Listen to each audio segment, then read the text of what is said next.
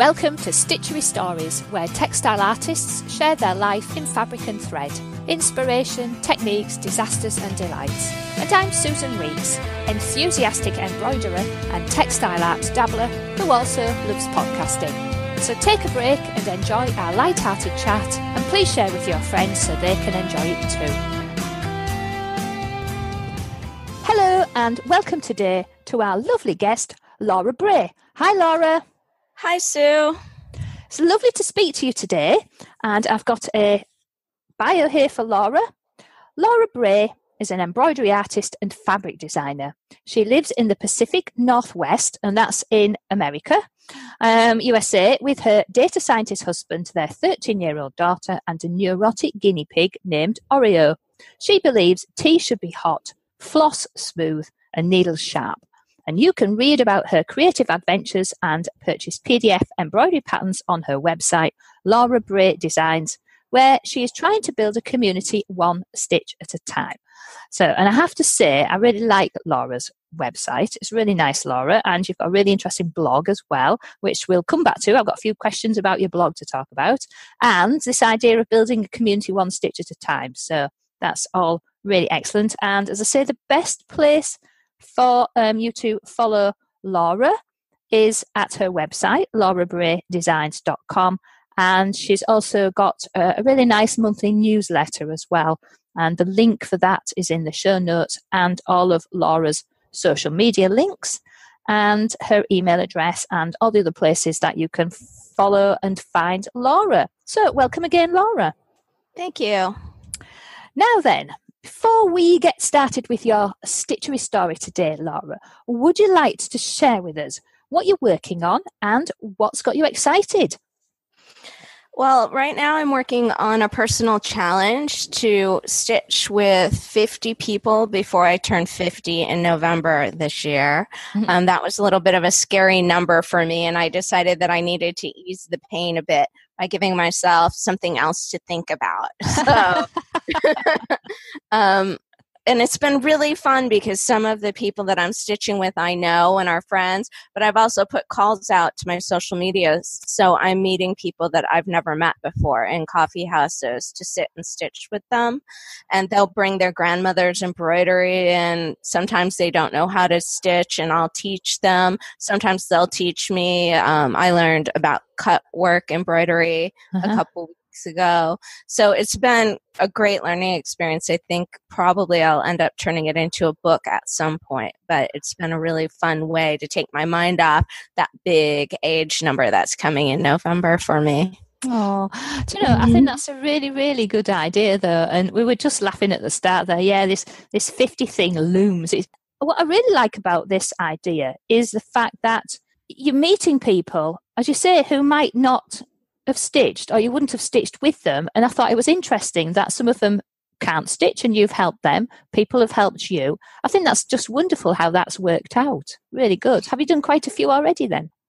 I have 6 under my belt so far. So it's January. That's a pretty good start. Yeah. I think we spend so much time online and in social media, and this was a way for me to be social without being online, to get out, go to a new coffee shop, meet some new people, or really connect and have a real conversation with people in person, looking them in the eye. And I think that doing the stitching takes a little bit of the pressure off. Meeting somebody new, you can stitch, and it kind of the silences make it a bit easier if you're pretending that you're trying to work through a French knot. Yeah, it does take the pressure off, doesn't it? Because you've got a shared interest and a shared thing to be involved with, and you don't have to maintain the eye contact all the time. And in fact, it was interesting because my guest of last week, Tina Francis, she gets involved with bereavement groups. So she helps facilitate bereavement groups who sit and stitch. And she says the same thing there. It's because people have got something to do with their hands and they're looking at their work quite often. You can still talk without looking. And she said, so then people have found it easier to talk about some of their, very painful emotions around grief and bereavement whilst they're doing the stitching. So it's interesting that you've mentioned a similar idea, obviously in a far more cheerful situation. And sometimes you can just be quiet, can't you? It's that comfortable silence. You can just sometimes stitch without saying anything at all.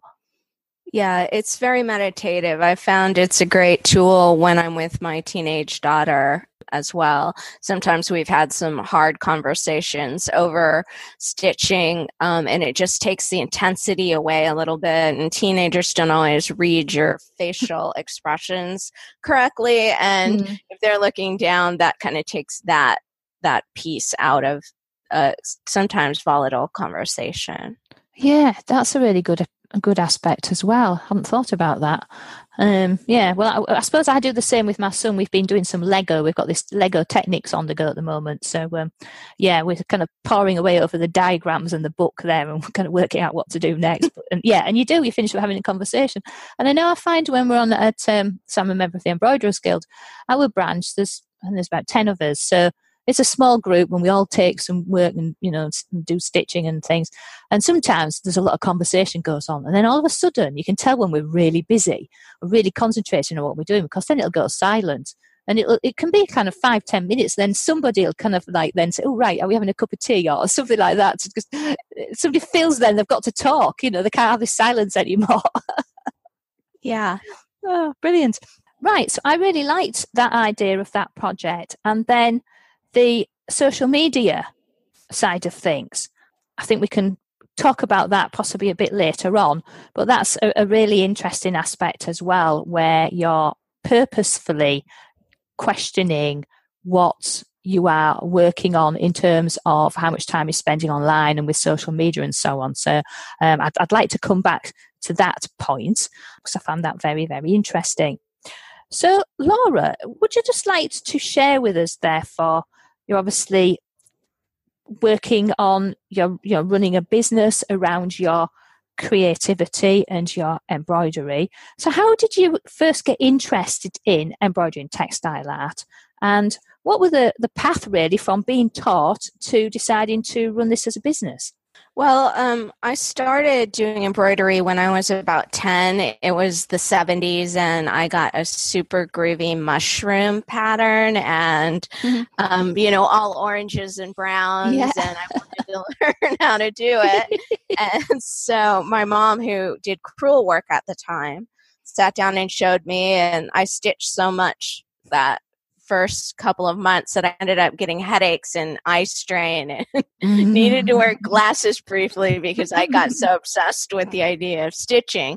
But of course, then the teen years and boys came, and I put my hoop aside and got sidetracked. Yeah. And really, my creativity in general had been sidetracked. In high school, I thought I wanted to do something creative like fashion design, and had an art teacher tell me that I had no talent. So I ended up going to school. I got an MBA. I was a business consultant for many years. And then I had my daughter when I was 35 and decided that I wanted to reconnect with my creativity.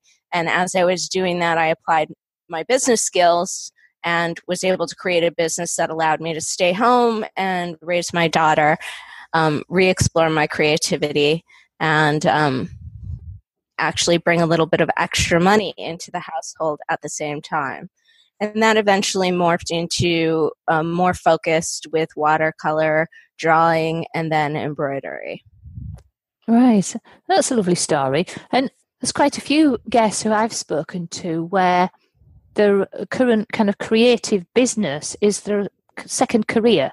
We've had quite a few people who've been teachers, and I guess again last week she had a similar background to me, working in computers and project management and so on. So it's a story that I think is really quite heartwarming as well, in that, and quite often that, the catalyst has been a child on the way. And then we just kind of think, well, do I want to carry on with this crazy corporate life, or do I want to do something else? I mean, I escaped the corporate rat race when I had my child. But I just worked for myself, providing online services and podcasting services. Nothing to do with my embroidery. That's not a business thing for me, isn't my embroidery. So Laura, how did you get involved or get more interested in the community side of things? Because you've mentioned that quite a few times. So obviously you're running your business, but you keep emphasizing this community aspect. Was there any particular thing that sparked that off? Well, that's an interesting question. And if I really think about it, coming from a business background, and I owned my own business doing consulting, I did a lot of networking during that time. And that's a piece that I really enjoyed, building a business network of people. And then social media came in, and I used that a lot when my daughter was young, just to, cling by my fingernails to have companies to not talk to a 3-year-old. You know, you wanted to have some kind of adult interaction. But I found that I was relying too much on social media.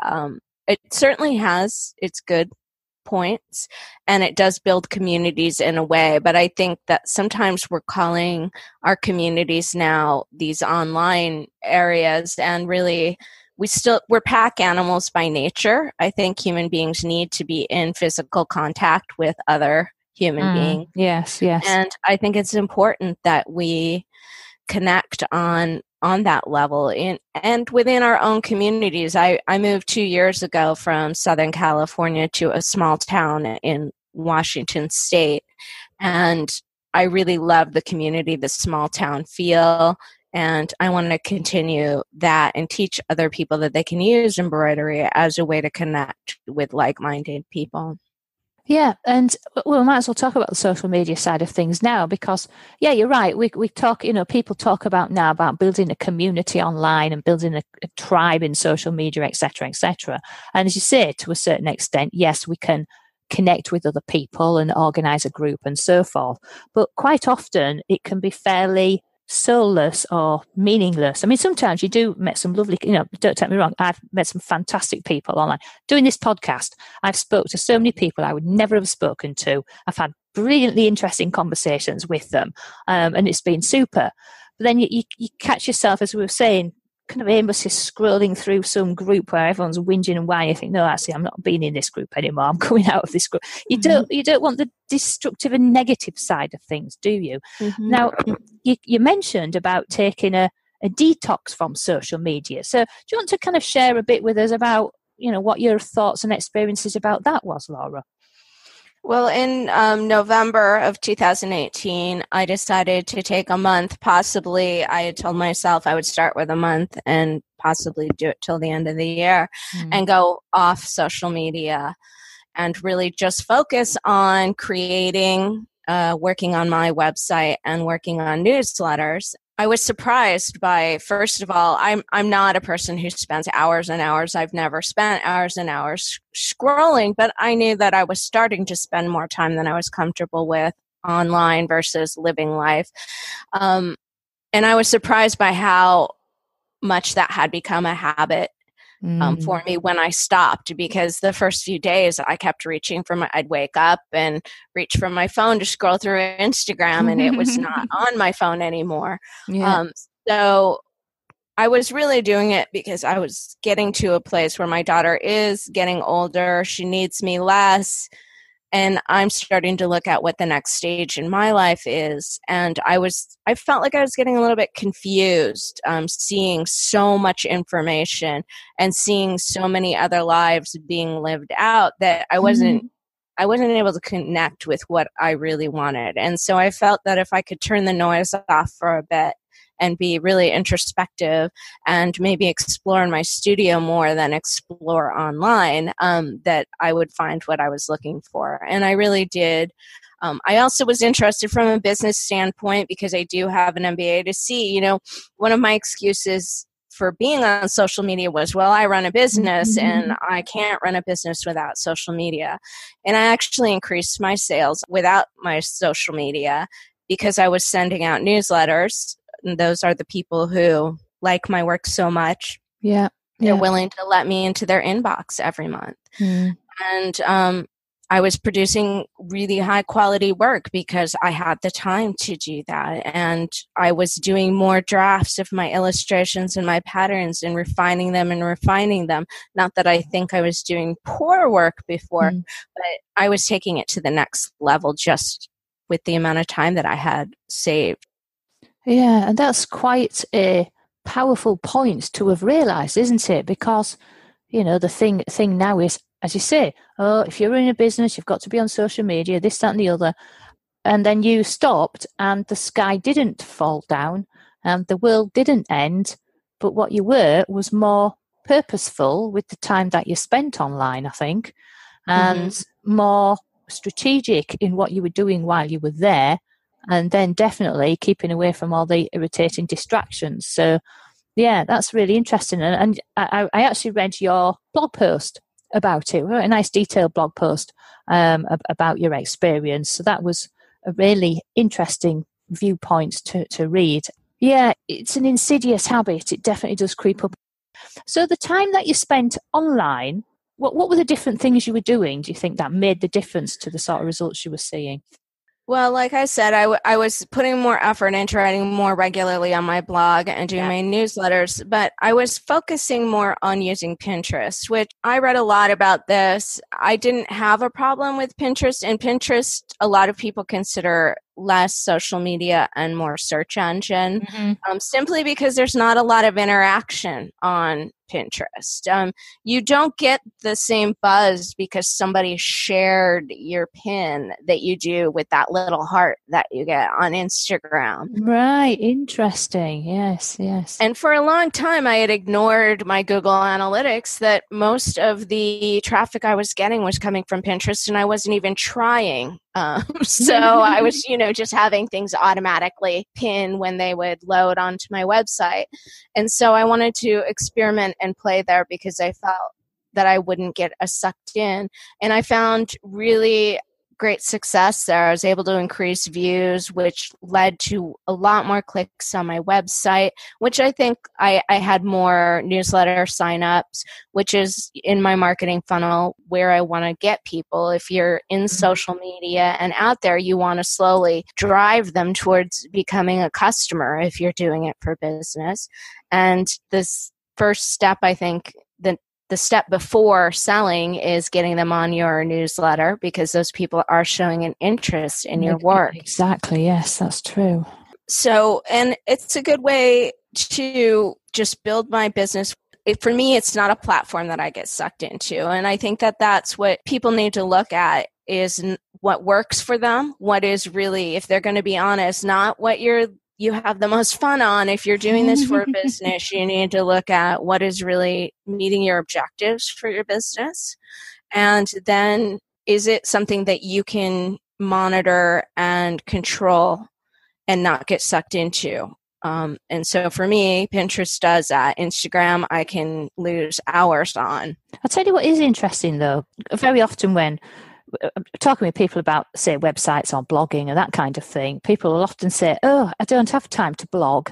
I can't keep it up to date." And now there are some guests that I've spoken to have got lovely blogs, and it's a real key thing for them. And others will just, no, I don't have a blog. I haven't got time. But when you think about the amount of time that people, possibly Instagram would probably seem easier, isn't it? It's like almost that easier option of, it's easier to scroll and post some pictures up and put some text, etc., etc. And it may feel like blogging is harder work, but as you kind of experienced, once you stop the aimless scrolling, you have the time to then be more purposeful and get some blog posts, because blog posts will drive traffic all the time. It shows your point of view. It shows what you're working on. It just gives that oomph, doesn't it, really? It gives that more background, more detail and more information. So that's a really interesting experience there for you, Laura. Well, Instagram is microblogging, and so why not do it on your own platform?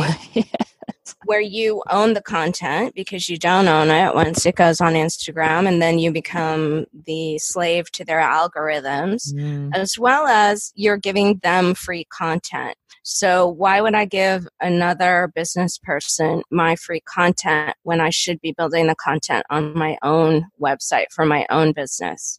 Yeah, it is so important. All these places do brilliant to help us get some wider attention, but ultimately we do always need to be driving back to the place that we own, which is our website, and then building that funnel with newsletters or however it is. That's our shop window to the world, isn't it? Regardless of whether we're selling embroidery or podcasting services or mentoring or whatever it is. Well, thank you for sharing those insights into Pinterest. So what I would really like to find out a bit more about, let's look at some techniques, Laura. What would you say your favourite technique or style is that you really like and enjoy? Well, my favorite stitch is French knots. And before we started recording, we talked briefly. Yes. You're working on a project of that. So you're probably like, why are you saying that? But at first I had, a lot of difficulty getting them tight enough. But I did a pillowcase project a few years ago that the flowers needed a lot of French knots. And I found one of the things I like about doing embroidery is that it gets me into a bit of a meditative state. Mm-hmm. And French knots really get me there really quickly if I'm doing a lot of them. So because they take a lot more focused attention. So that's why I like that. It kind of slows me down and connects me with my work to do the French knots. As for my style, and I think that when I was rediscovering embroidery, some of the first artists that I found were Jenny Hart and Amy Ray, who were both kind of the forerunners of the modern embroidery movement. Mm-hmm. Jenny Hart, I think her tagline is "Not your grandmother's embroidery." And for me, that I kind of had put embroidery, maybe I was just remembering the 1970s mushrooms, but it felt like, that the patterns aren't patterns that interest me. But with these new modern embroidery patterns, it was everything from like tattooed women to flowers. And while I'm not quite that modern, I do like that I can use my own illustrations, and then instead of painting them or coloring them with marker, I can use thread to bring them to life. Right. Yes, because you're also an artist as well. So that's a really good combination there, isn't it then?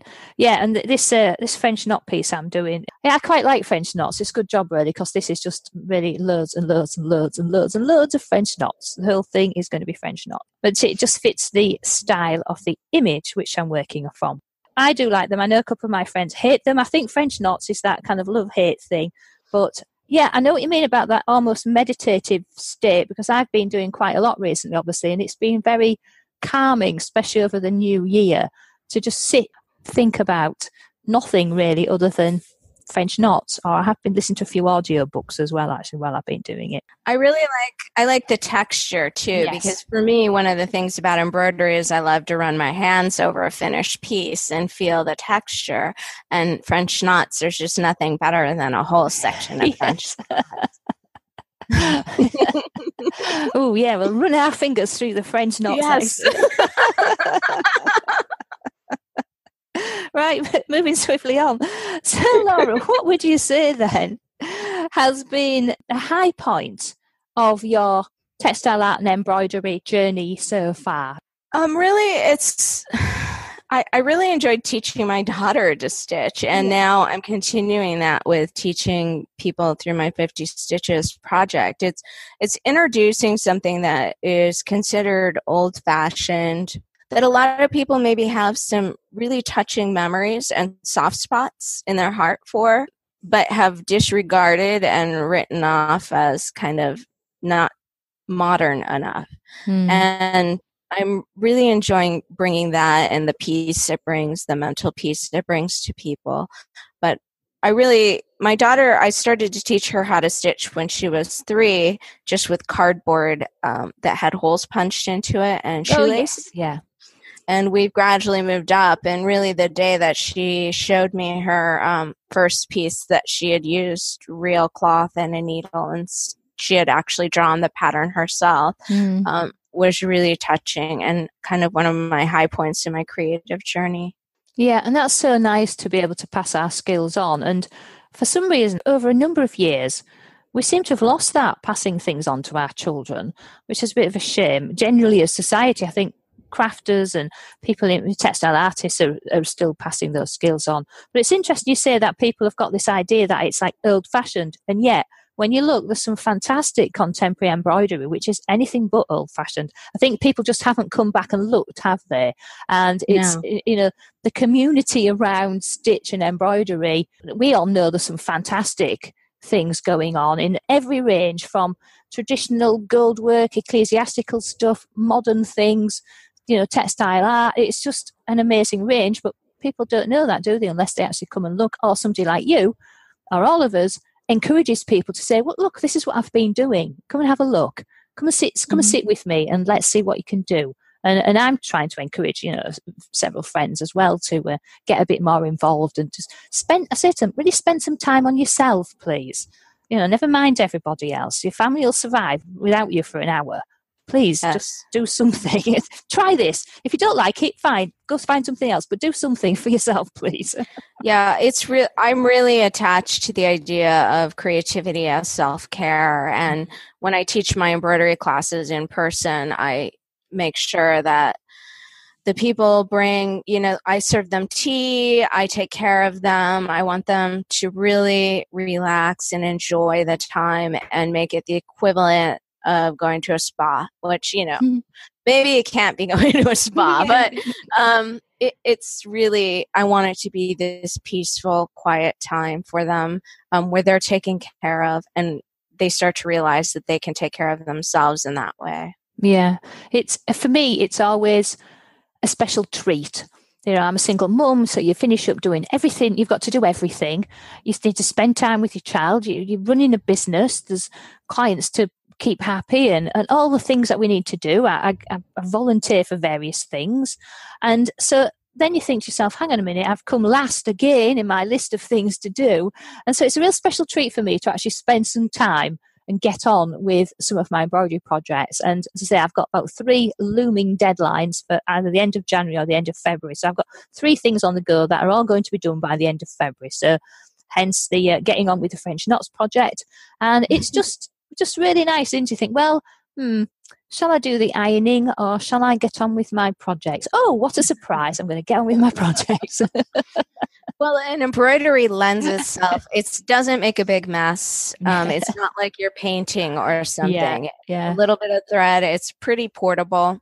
So it is easy to sneak a little. Once you understand all of that, it's pretty easy to sneak a 30-minute session in and kind of renew yourself. Yeah, and it's been quite nice. My son's been working on this big Lego Technics set, which my living room floor is just covered in piles of Lego everywhere.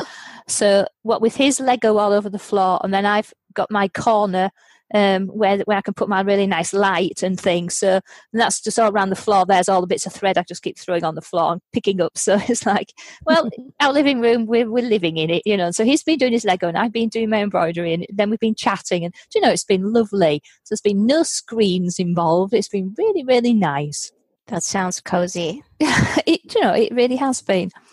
Now, the other thing I'm always quite interested to hear everyone's experience about is how do you organise your creative time, and particularly for guests such as yourself who are also running a business around your creativity? So, how do you organise your creative time? Is there times when you think, oh, I don't really feel like being creative, but I've got all these other things or deadlines to do? Any kind of hints and tips and what your experience in that is, Laura, please? Well, that's really something I've been struggling with, and one of my New Year's resolutions was to make more time for the creativity, because when you do run a business based on your creativity, you start to, or I do at least, I find myself, again, in front of the computer far too much instead of creating, as well as I start to turn everything I create into a piece of business, which I don't think was good for my creativity. So one of the ways I dealt with that aspect for all those other creative business people is I stopped thinking that everything I create is sellable. So that's why I really started to drill down and focus on selling embroidery and backed off on selling my illustrations and watercolors so much, just because I'm still doing those, but I didn't want to make them turn into money, so that I have an outlet where I'm just free to be creative without trying to make a product at the same time. Now I think I have a lot more time for creativity, so I really have no excuse. My child she's much older now and goes to school for a long time and has all kinds of other activities. So I think one of the most important things that I can do is every evening lately, I've been laying out my project and everything I need, so that in the morning when I'm ready to get started, I have everything and there's no excuse of, well, I don't know where this is, and but I'm going to have to drag that thing out, and I don't really, so that's a big thing. And I'm also making it a priority. My energy is highest in the morning. After I send my daughter off to school, I do not turn on my computer. I don't look at my email. I immediately go to my work, my creative work, and give myself an hour and tell myself I can stop even after 20 minutes, as long as I put a little bit of time. It's kind of like exercise where, they always tell you to put your shoes out the night before. Yeah, that's right. Yeah. And just tell yourself you'll just walk for 10 minutes and then it builds up. You can apply those same hints to building your creative muscles as well. Put the supplies out where you can easily access them, and then promise yourself you're only going to do it for 10 minutes. It doesn't have to be an all-day thing or hours long. Yeah, and that approach really is one of the main keys to actually achieving things. So I go with a similar thing. So there's various bits and pieces that I'm working on outside of client work. So I'm working on a book project with a friend, and I've got I'm creating some videos. So it's too easy, isn't it? It's very easy to think to yourself, oh, I need all day. Oh, I haven't got all day. And so you don't get anywhere done. But if you actually say, right, I'm going to spend 30 minutes a day on my book project, or 30 minutes a day writing my blog, or whatever it is, it really, really does make a difference, because at the end of the week, you've done 2.5 hours. And usually once you start, you can't stop, can you? So you've done a lot more. And whereas if you were waiting for that perfect day where, all I'm going to do today is blog or sew or whatever it is, it never, ever happens. And so therefore, you never, ever get anything done. So really, really nice to hear how successful you find that approach as well, Laura. I also take Ernest Hemingway used to say that writing, he would always quit his writing session each day while he still had more to write. And so I think that really helps too, because then you're motivated to get back at it when you have some time. So don't let the well run completely dry while you're still feeling excited and thinking, tomorrow I'm going to get this section done. Instead of pushing through that section right today, put it off and enjoy the anticipation of knowing that it's waiting for you. Yeah, and that's really true as well. I know quite often I kind of think, I'm terrible for waking up early anyway, and I go running, but it's like, I'm really looking forward to getting on with, there might have been something you say, half finished, I haven't finished yet. Well, and you really look forward to getting on with it, don't you? Well, I certainly do. So I think there's a lot of very, very good advice in that particular statement as well, Laura. Yeah, well, they're both really, really powerful ways of managing creative time, and I think both aspects haven't really been talked about very much. So yeah, I'm really pleased I asked you those questions. Thank you. Right, as we start to look ahead now, and obviously you've talked about your 50 Stitches project and presumably your ongoing challenge with social media, then have you any other future plans and projects that you might like just to share with us as we wrap up today, Laura? Well, I'm working on it'll end up being another year-long project, and my local library has a seed library, and I've just, since moving to Washington State and having more land, have started dabbling in gardening. So I decided to take slow stitching to new levels. I know you've had guests on before who've discussed all of the benefits of slow stitching, but I am going to my local seed library, planting plants that I can later harvest and use them as natural dyes, and dyeing my own embroidery floss and fabric, and am going to make that kind of a year-long project where I really get in touch from start to finish with the piece and infusing some of the local produce even into my work, as well as some spiritual concepts for me of things like blackberry juice. It makes beautiful purple dye, but it doesn't typically last. It tends to fade. And meditating on the impermanence and the way the pieces change because of the way the natural dyes are working are all things that I'm exploring right now.